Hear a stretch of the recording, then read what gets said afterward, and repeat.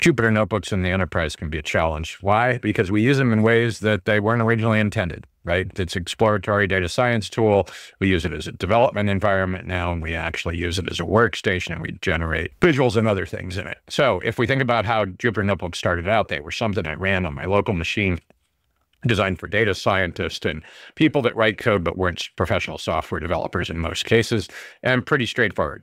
The environment is the developer laptop. And all the graphing and other stuff happened inside the notebook because it was an exploratory tool and you could send it to somebody a notebook and everything ran inside the notebook. We moved past that. If you think of something like Dash or some of the other tools, you can actually generate external web-based reports. There's actually viewers inside the notebook, but to my mind, something like Dash runs a lot better in a web browser. So now I actually run code in my Jupyter Notebook. I get a whole bunch of output in it, and I end up with a second window with a mini web server running on my laptop. And I want to share that with people, so now it goes into GitHub.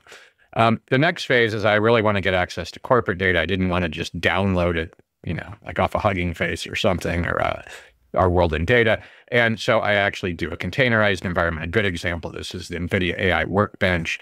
That is a tool that actually uses the Jupyter Notebook as an IDE to do data science work, but it also lets you deploy web apps and deploy using Docker Compose, a set of services inside of it. So you can think of the Jupyter Notebook as just being one part of an ecosystem that you can run on your laptop.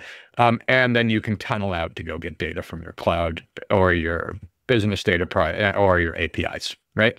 The next phase of this is actually, oh man, I don't want people running this on their local machine. I don't want the data coming down to the local box. We have data sensitive data. And also I want to give them way more capacity, maybe GPUs. In this case, we actually take that container and we push it off to a server somewhere. Because Jupyter Notebooks are single tenant, everybody needs their own set of containers. So whatever I was running locally, the reason I containerize it is I can package that whole thing off and shove it off on a server. Again, NVIDIA AI Workbench is a good example. There are a bunch of others. In this case, I don't need to tunnel to the data, but I do need tunnels for all of the web servers, unless now if I use traffic or something, I might only need one. But the idea is your laptop or desktop now needs to be able to tunnel out to the Jupyter Notebook and any of the other tools in the containerized environment. And this is actually the hard thing to deploy because of the single tenant nature of the Jupyter Notebook and that workspace. Everybody gets their own, and so you need to be able to provision and deprovision those.